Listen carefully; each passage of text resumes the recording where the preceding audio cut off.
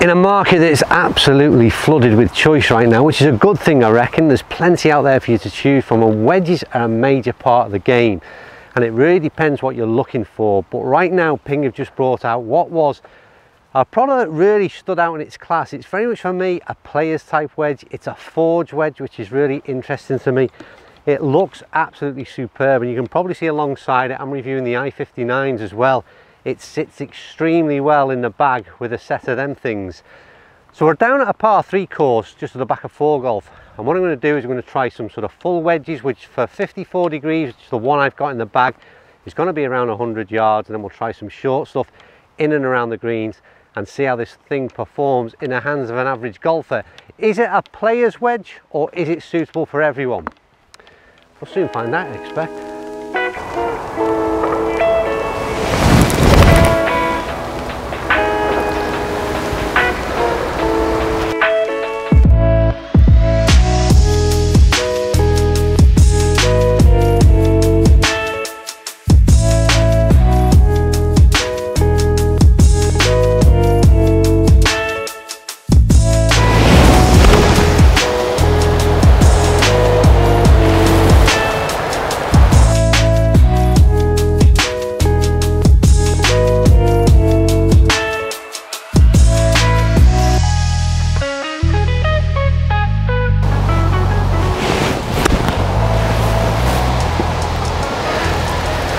I was just interested to see whether or not there's 2 shots you'll see overlaid here. It's a 54 degree wedge, don't forget, that I've got in hand.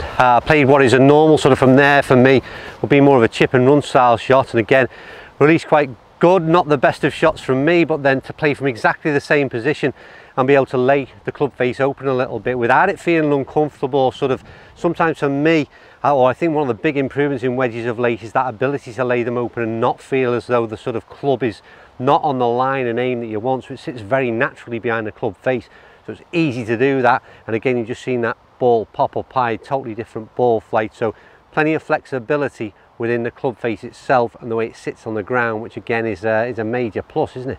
Another reason why you'll have a wedge in your bag is often to get out some heavy stuff, certainly around the greens, position you might find yourself certainly as an average golfer. And what I want to know from the lie I've got here, it's an okay lie, it's not great, but what I want to know is what kind of control I've got.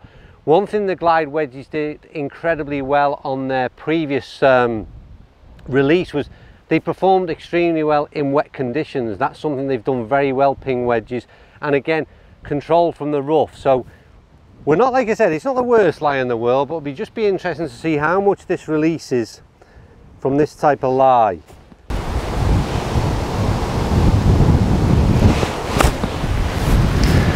It's popped out okay. You see it release. Greens are fairly firm here. It's par 3 courses, still lively enough in terms of the greens. It kind of, I think you've got to have a level of expectation. It didn't do any different than I would have expected it to. It came out of the rough. There was obviously grass. Well, you can see where it hit there actually. You can see plenty of grass on the club and grass between ball that causes that problem in terms of spin, or control rather. So we didn't learn a great deal, if I'm honest with you, from that shot. It did exactly as we probably expected to, with no magic miracle in terms of being able to stop that ball from that kind of lie. So when you buy a wedge, I think what you've got to do right now is decide what is it that you want from it. What are you looking for? What are the key features? So for me with this Glide wedge, the big deal is that it's forged. So straight away, I'm a golfer that likes to have great feel in terms of irons. So that ticks a major box, but then you're looking at kind of like profile. And you're thinking, well, this is very much a player's profile in terms of its size, but what I will say they've done really well with this, they've packed a little bit of mass in and around the back side of it that you don't really see. So it sits in a category now, although it's called a Glide, it's very much a pro wedge. I think it's a very playable wedge, and it's got forgiveness in there, if you like, because of that sort of mass behind the ball. So I think it appeals to could appeal to a wide range of golfers who are looking for a number of different things. So yeah, it'll appeal to a player, but also appeal to a player who wants more of a game improvement type wedge. And I think that's a big deal what Ping have done there.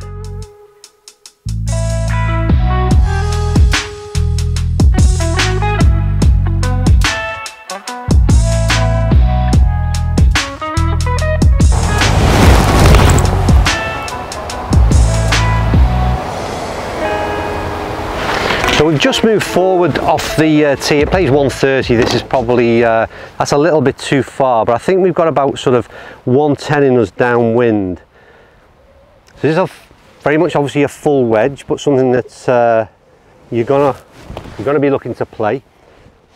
Interesting to see the sort of contact and sound between club and ball. It's a really nice feel, picks the ball up really well. Actually got the yardage a little bit longer than what I expected it to be, but we'd take that. But I think the key for me was the sound and feel. I mentioned it in a previous clip. It's a big deal for me, and it's something that Ping have got that others haven't in this category, and that's that forged feel and what resonates ultimately in sound. So yeah, loving that.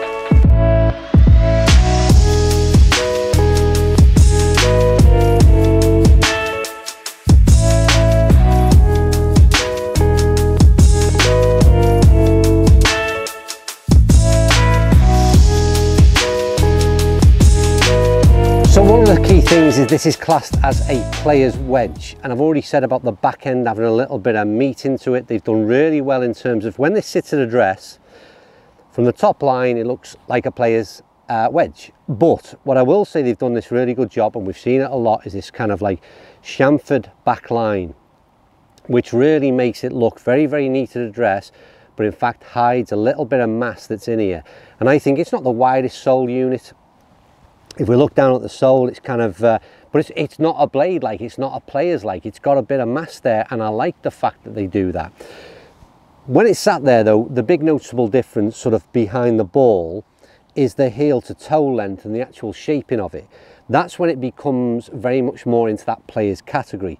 So it's shorter in terms of the distance that we would normally see between, like I said, a player's and a game improvement type iron. It's also got a sort of very rounded type shape on the whole wedge. And I think, again, it's very much unique to their look that they've got going on right now, because I think, to be fair, again, it's classic in its looks, but it's very much a Ping glide wedge that you've seen before. And that is, again, it's something that's, A, is it going to appeal to you, or is it not? Because it is noticeably smaller at address than a lot of wedges that are out there.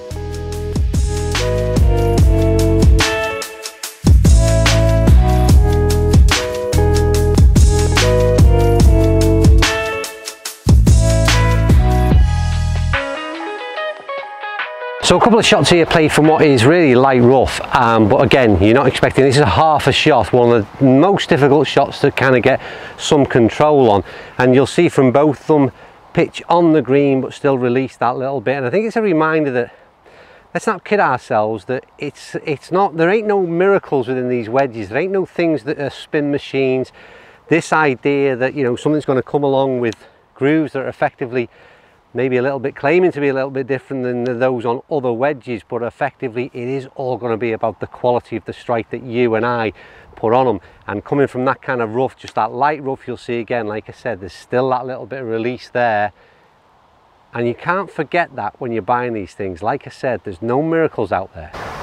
So a nice shot to finish with. I think we'll leave it there. There's only so much you can do in terms of wedge reviews, and we've looked at it in a number of different scenarios, and like I said, there's no magic ones. It all really does rely on your kind of strike. You've seen it there, that last shot was probably the best representation of a full shot which sat and grabbed. It's coming in from the right kind of elevation.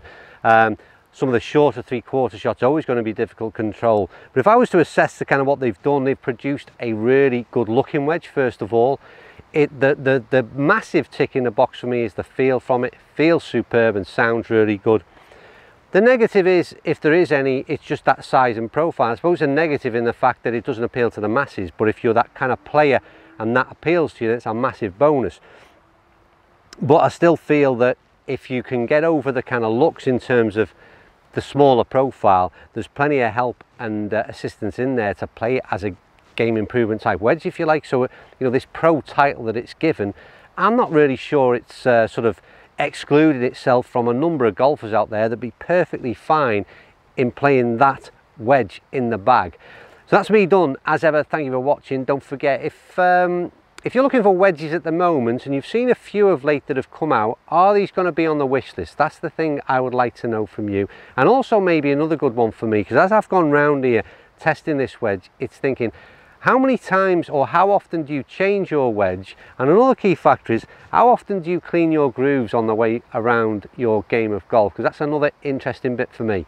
Right, thanks as ever for watching, and I'll see you all very soon, because we're carrying on and I'm going to hit some more shots with these i59s, which hopefully you've watched that review already, and they're pretty impressive too.